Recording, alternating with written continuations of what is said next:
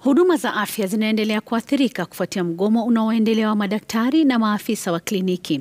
Mgomo wa maafisa hawa wa kliniki umeingia siku ya tatu hii leo na kuacha zahanati pekee zikisalia kutoa huduma za msingi. Brenda Wanga anaarifu kuhusu afueni ya muda ya serikali baada ya wauguzi kusema hawatagoma wakati ambapo mazungumzo yao na serikali yanaendelea. Somehow find a solution to this. Katika hospitali ya rufaa ya Migori wagonjwa wanahangaika. Kwa siku 21 sasa hakuna madaktari wa kuwashughulikia. Na kwa siku ya tatu maafisa wa kliniki pia hawajafika kazini. Hii leo wataalamu wa maabara pia walianza mgomo na kusababisha huduma za afya kusitishwa kabisa. Waliosalia kutoa hudumu ni wauguzi tu. We cannot work without doctors. And doctors cannot work without nurses. And therefore, what I can tell you, the only institution functioning today in Kenya is a dispensary. Because the dispensaries are manned by nurses 100%. When you go to any dispensary in Kenya, you find nurses. You don't get a clinical officer, you don't get a doctor, you get nurses. When you go to a level 3, is where you find now health center, you find clinical officers and nurses. So at the dispensary level, the nurse is the doctor.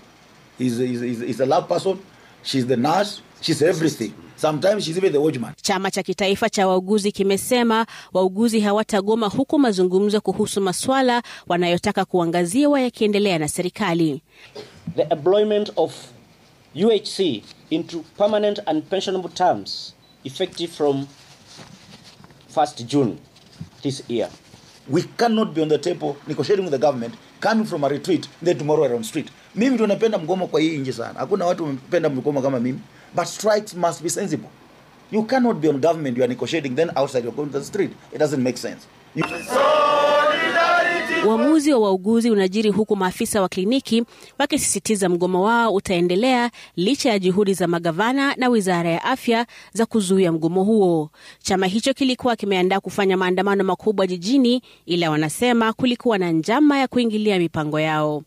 We can categorically say that we have not vehemently or rather agreed conclusively in finality in terms of what and how those issues are to be addressed. Kama wauguzi na madaktari, suala la mishahara pia ni changamoto kwa maafisa wa kliniki.